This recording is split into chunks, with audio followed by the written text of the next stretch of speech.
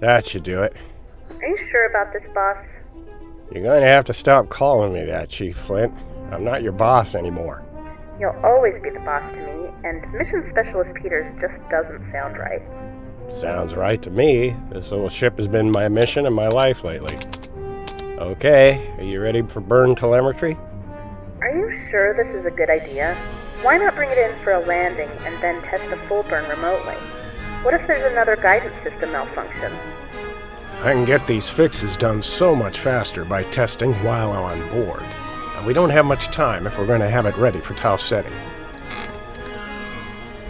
I'll just do a 5-second burn here, starting 10 seconds from now. If you insist, make sure your straps are secure. 3, 2, 1.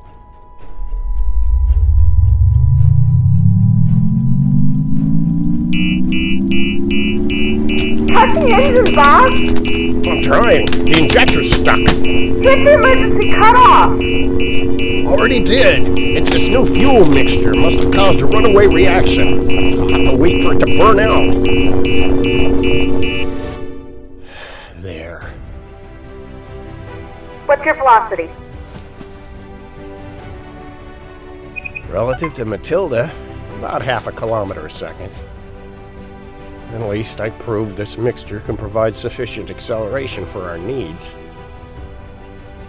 Peters, Chief Flint passed me in. What's your situation? Hopeless as far as I can see, Mayor. Out of fuel.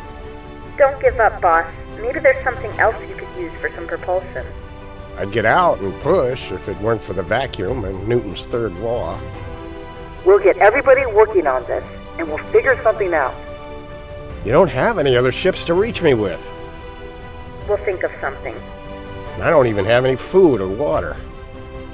Understood. We'll do our best for you. I appreciate that, Mayor. QuietPlease.org presents 253 Mathilde.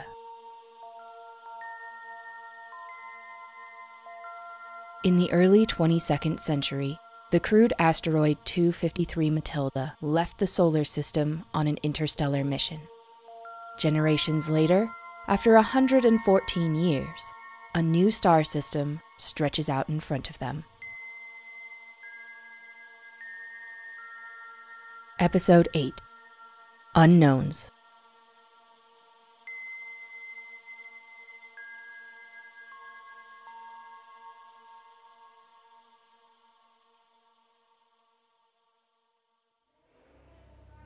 Dad, you can't be serious.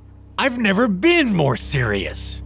You're 82 years old. How the hell do you expect to take 8G's acceleration and then fend for yourself on an alien planet with who knows what dangers? I'm still in decent shape, and injections will help. But face it, this is a one-way mission. A suicide mission even if everything goes to plan. And unlike the other candidates, I'm expendable. Why would you say that? Nobody's expendable. Well, if anybody were expendable, I'd be the first pick. I'm old. I don't have many years ahead anyway. I haven't had a purpose here for 22 years. I've just been rotting away, a discarded memory nobody wants to think about. That's not true, Dad. I'm just not built for retirement. I can't keep spending my days doing Sudoku or playing hoverball. Every time I think I've come to terms with it, I discover I really haven't. If you feel that way, you can get a job. Hydroponics is always looking for people. After you've been mayor, being a drone doesn't cut it. I need to matter. I need to be doing something important. This mission is a way I can make a difference again and spend the rest of my life doing something momentous. Sorry, Dad. There's an emergency. I've got to take this. Peters, Chief Flint patched me in. What's your situation? Hopeless as far as I can see, Mayor. Out of fuel. Don't give up, boss. Maybe there's something else you could use for some propulsion. I'd get out and push if it weren't for the vacuum and Newton's third law.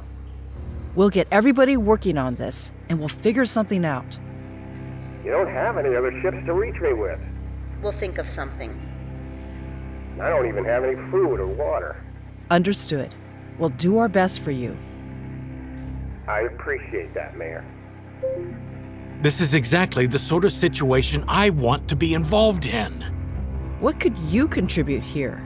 Experience! I've been through so many things I can draw on. You know, this is kind of like that time 22 years ago, but that time Flint was in the air and Peters was trying to bring her back safe. Now we've got the reverse. Well, you can come to the meeting if you promise not to get in the way. I might surprise you. God knows we need every idea we can get to have any chance of saving Peters. We have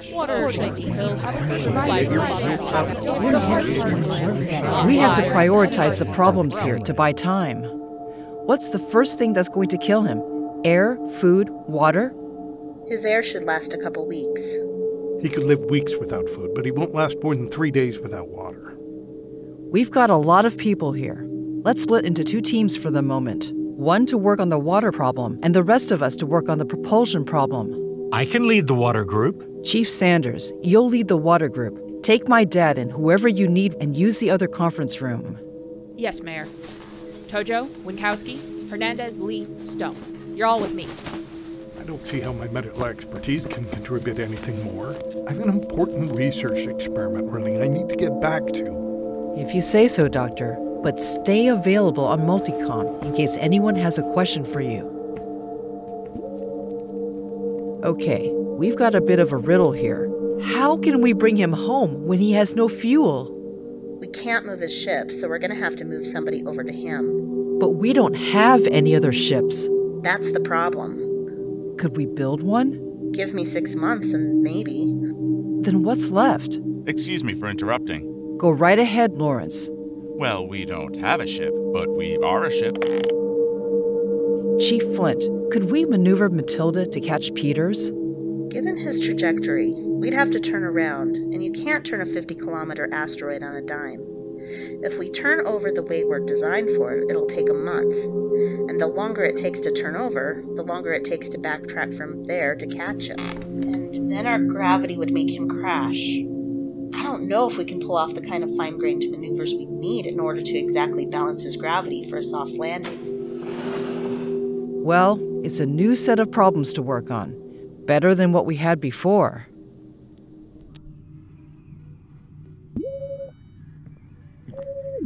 Hey, Arash. What brings you to my work? Did you hear about Peters, hon? That's a stupid question to ask the communications chief. I hear about everything. True. I guess I really just want to know if you've heard anything that I haven't. You want me to abuse my position to give you special insider information. Well, sure. Why do you think I married you? Well, I guess our years together have all been for nothing, because I haven't heard anything new of any consequence. Everybody's hard at work trying to do the impossible. Your sister will come up with something. It's Earth data stream time in here right now. How much are we getting now?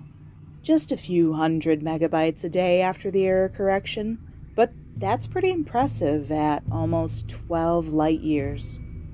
Strange to be here in the year 2220, receiving messages from 2208. The weird part is trying to figure out what year it is on Earth right now. How's that? You could say that their equivalent of 2220 is 2224 because of 4 years of time dilation. Time passes faster on Earth than for us, so they're sort of in our future. But you could also say they're in 2208 because that's when the transmissions are from, and the last moment any cause on Earth can have an effect out here. You could even say Earth is in 2236 because that's the soonest causality can propagate from here back to them. The concept of right now just doesn't properly apply at these speeds and distances. It's decades vague. We can't say 2220 for them? If they could see us, it'd look like we're walking around in slow motion now. Time is passing at different rates, here versus there. Relativity gives me a headache. They'd also see length contraction. That means they think you're getting thinner instead of fatter. Too bad you can't see me from that perspective. Well, Marissa, I gotta get back to security. Not that anything ever happens there. See you after work. Hopefully I'll have some good news for you by then.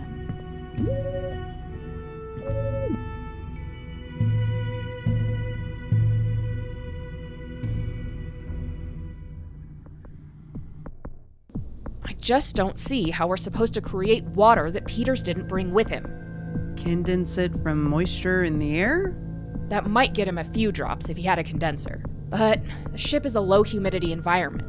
There's not enough moisture in his air to significantly extend his life. What about other systems? What do you mean? Is there any other system in the ship that uses water for some purpose? What about the toilet? Suction-based. Doesn't use water. The cooling system. It has a cooling system? The whole point of the ship is to visit Tau Ceti's inner system, where it's going to need cooling on the sunward side. The easy way to normalize that heat is a fluid exchange with the shaded side, and water is the most abundant fluid. The system is already installed for testing. Okay, how much water are we talking about there?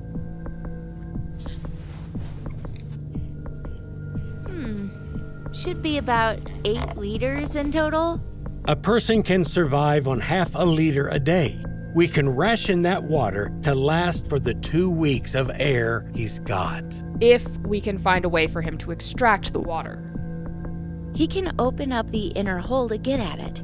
He'll lose some radiation and meteorite protection, but that's not really a concern at the moment. Good job, everybody. I think we've accomplished our goal.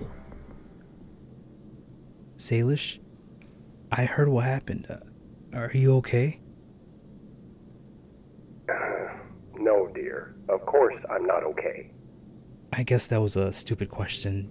How are you? Is there anything I can do for you? You could make me dinner, Tam. I'd really appreciate that right now. Yeah, might not appreciate it if I set it in front of the camera and made you look at it. True. What were you thinking, Salish? You're too old to be playing astronaut. You didn't have to be on board for that test. Maybe I was thinking people think I'm too old for these kinds of things, so it might be my last opportunity. So you just decide to go throw away your life on a stupid risk because you're afraid people will say you're too old to throw away your life on stupid risks? You're a lot younger than me, Tam. You can't understand what it's like, facing obsolescence. Seeing the end of everything you worked for barreling toward you. You're right, I can't understand. You have a family who loves you. You have the respect of everybody. You had a happy retirement ahead of you, and you'd have been welcome to tinker with projects to keep busy. But I wouldn't really matter anymore. Once this ship is complete, I'm not needed. I need you, Salish. Our kids need you. Your friends need you. Aren't we enough? I'm sorry I've made you feel you're not enough. I'll think about what you said. Good night, Tam. We'll talk tomorrow.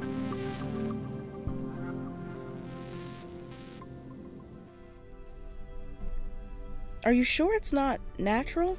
Do you think I'm a complete idiot? I recognize a machine when I see one. You're sure it's not one of ours? We've never drilled here before. If you can explain for me how something of ours got 9 kilometers underground in front of the drill, I'd love to hear it. Good morning, Amadi. You're gonna want to hear this. Oh? Do we have our first crime of the year? No, but we've got our first mystery. Damn right we do. Who's that? Jim O'Hara from mining section. We were drilling a new ore tunnel like any other day when we ran into a metal cage. What? In a new tunnel? And inside the cage, there's some kind of machine. You mean another drill? No, I mean like a computer, but not one of ours. Have you gotten air still around the area yet? Figured you'd want that. We'll have an atmosphere in a few minutes. Don't touch anything. We'll be right there to check it out. Sure, I wouldn't dream of messing anything up before you smart people take over. Maybe we should bring Ambassador 1. Why? If it's not our tech, maybe it's theirs? I don't see how they could have planted something down there, but sure, have the ambassador meet us there. Dr. Peters, I'd understand if you wanted to cancel, under the circumstances. No, I'd rather be here trying to think about your situation than at home thinking about my husband's situation without being able to do anything about it. So, did you bring up the mission with your daughter like you planned? Yeah, this morning. And? She blew up at me, treated me like I was being ridiculous. Wouldn't even consider letting me go. Made me feel like a child. An octogenarian pilot for the most challenging and dangerous job of our lifetime is a hard sell. You know, you're as crazy as Salish. I'll bet he was planning on volunteering for the mission too. He had no business flying that ship at his age, and look at where it's got him. I envy him. You're jealous that my husband is dying out there all alone? Not of the dying part, but of getting to take those risks. He still matters. He still gets to work on things critical to our mission.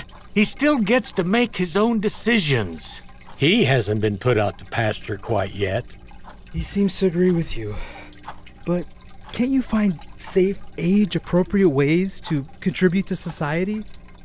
I wrangled my way into a bit of that, convinced Renata to let me participate in the emergency meeting.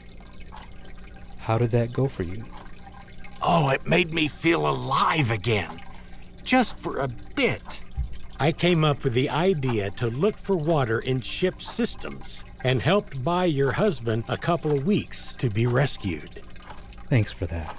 And sounds like some great progress for you too. But the way I was treated for it. Renata was just trying to get me out of her hair by moving me to the water committee.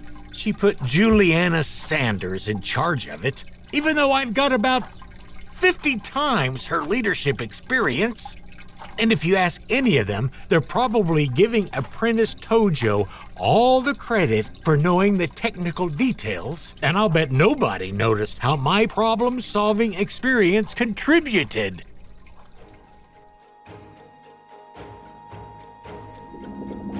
Why are we going into the mines? I know very little about mining technology. I do not see how I can help. Ambassador, we've just discovered what appears to be non-human technology. Naturally, we wonder if it could have been placed by your people. In a mine shaft? That's correct.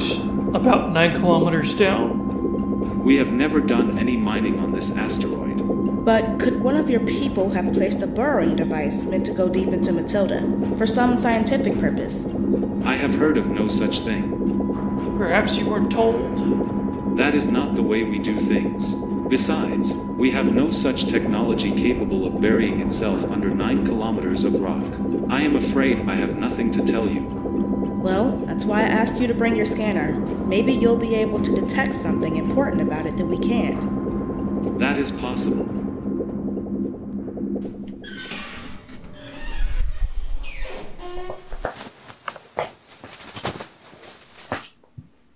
Okay. The atmosphere outside registers good, and the heat will last us a while too, so no need to suit up. But do put on these hard hats, because there's a lot of sharp rocks out there.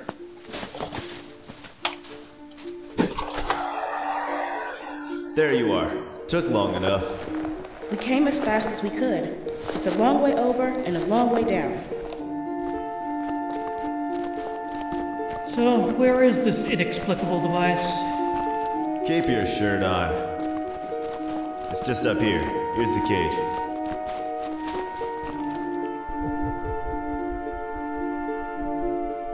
Vanadium. What?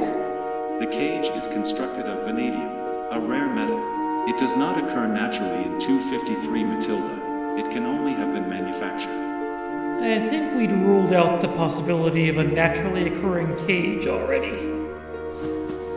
C10, can you point your light at the same spot as mine? That's the device.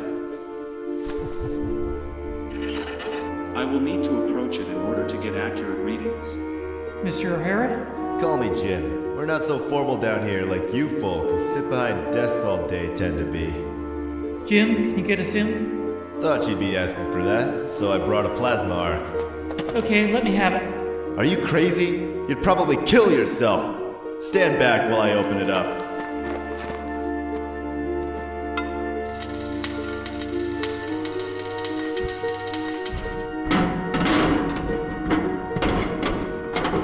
Can we go through now? Just be very careful not to touch the metal, or you'll get a burn you'll never forget.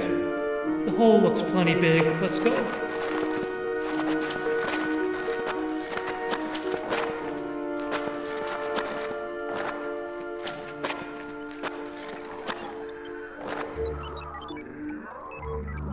Looks like it's functioning. If only we can figure out what its function is. Looks pretty old. Actually, Amadi, it looks quite young for its age. What age is that? This device is between 8 and 9,000 years old. What? How? I'd give that scanner a good long diagnostic if I were you, Ambassador. I'll scrape up a sample for Dr. Stone to analyze. That should settle it. I wouldn't touch that until we... I knew that know-it-all would get himself hurt. Help me out here. Let's get him to Dr. Stone.